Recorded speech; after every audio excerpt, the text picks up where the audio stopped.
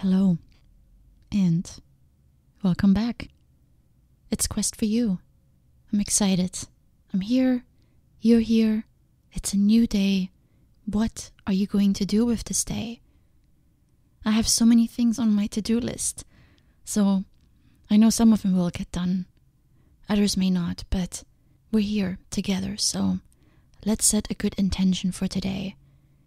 And today I have a really good message for you. It's called Genuine in Disguise.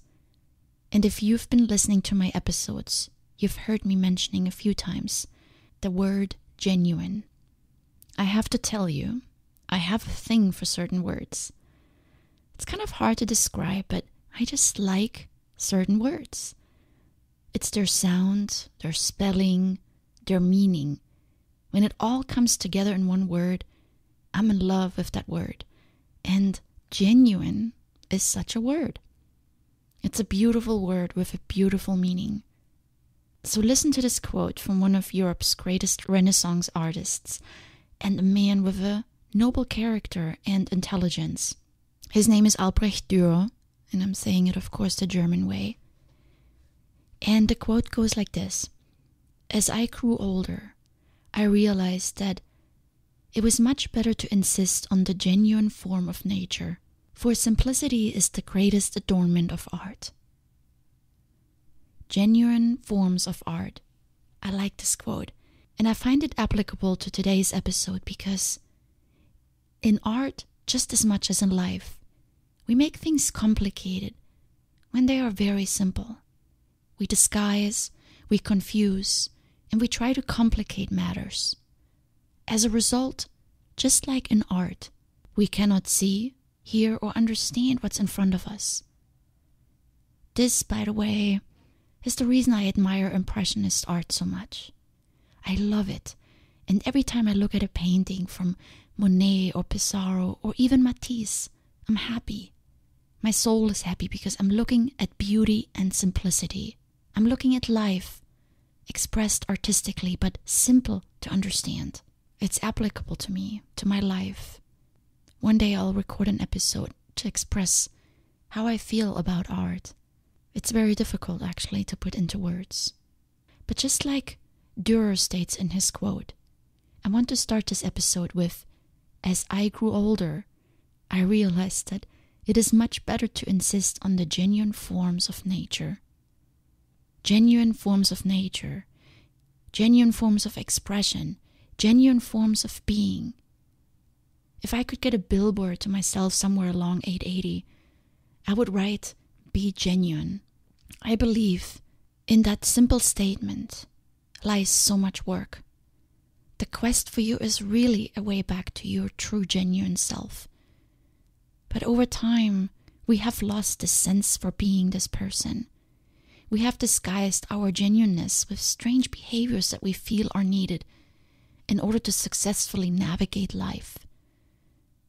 We may not detect these behaviors within ourselves, but most of us are good at spotting them in others, especially when they affect us.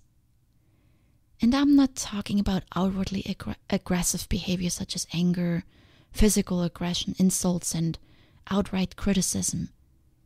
My episode is titled Genuine in Disguise. I want to speak about the behaviors when we observe them. They don't feel immediately wrong, but they also don't feel right. They have us thinking for a moment. We are not sure how to take them. We feel slightly uncomfortable, but we cannot quite put a finger on why. Often, we check it off as a slip or a misunderstanding on our part and we move on. But sometimes, if it continues, we just don't feel right about it, but also don't quite know what to do. So here are some examples. Critical feedback or bad news from a person who smiles and laughs half-heartedly. They're trying to tell you something, but they don't know how. They make an effort to be as subtle as possible so you don't blow up in their face. Who can blow up at a smiling person? It's hard to do, right? So they're protecting themselves. And then there's the silent treatment. I'm sure you know this one. Words were exchanged and now the other person has withdrawn. This could be in person, via text or phone or email.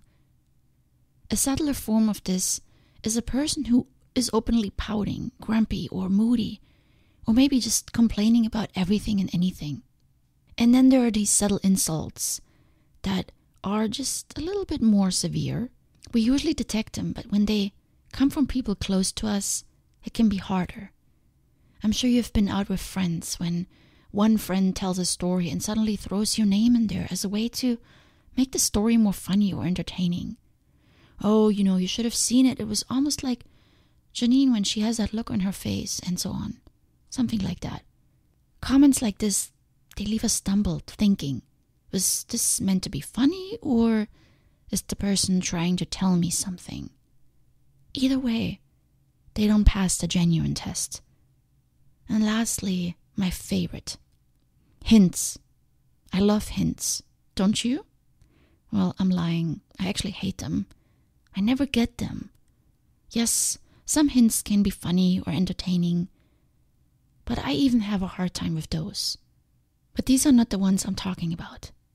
Let me give you a real-life example, straight from my phone to you. Hi there. You seem really busy these days. We all agree it's a hint, right? To what? Who knows?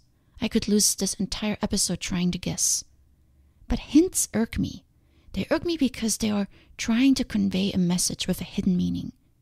I now have to go and uncover the meaning, and I have to find a way to respond to it. They sap my energy, my valuable time and energy, because I now have to figure out someone's hidden scripts. And that is the problem with all of these examples. Critical feedback wrapped up in a smile, hidden insults, the silent treatment, and a huge and wide variety of hints. And I'm sure there are more. They all have the following in common. I call them genuine messages in disguise. People are trying to tell us something, but don't want to or unable to be direct and straightforward in a genuine way. The message itself may be genuine. Yeah, maybe we did screw up and need to be told. Maybe we hurt someone and they have a right to be upset. Maybe we missed a birthday or forgot to respond to a text message. Or maybe we made a commitment we didn't follow up on. We are not perfect and make mistakes or errors of judgment every single day. But what makes life really complicated is when we're not able to communicate with each other clearly and genuinely. People, including ourselves, wrap up their truth in a disguise for various reasons, and it makes everything more complicated. The main problem I have with this is that it's an easy way out for the messenger.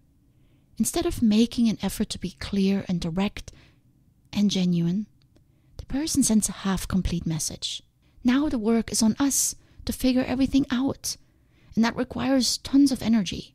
It gets our emotions all wrapped up, and it distracts us from more important endeavors. And in the end, it may be a totally futile effort because we're still getting it wrong. I don't know about you, but it takes real effort to respond genuinely to words that were not genuine in the first place. So another byproduct is that we often respond with equally half-complete messages because our feelings are now in play and it has just become really hard to be nice. So clearly, my advice today is not to be found in the title of this episode, as it is in most occasions. But I wanted to spend time today illustrating that the convolution that erupts when we are not genuine. And it's easier to illustrate when it's done to us. But we all do it too, because being genuine is not easy. It requires effort. To give critical feedback, to be honest with another person is hard. It requires us to think about our words, put some effort into the message, and most of all, it requires that we are okay with who we are. No hidden agendas. But I will leave that for another episode. I think it would make for a great topic. If we could just make an effort to be more genuine, I strongly believe this world would be such a better place. Filled with more love, more friendship, more compassion, and more clarity. So to end this episode, please keep in mind the following.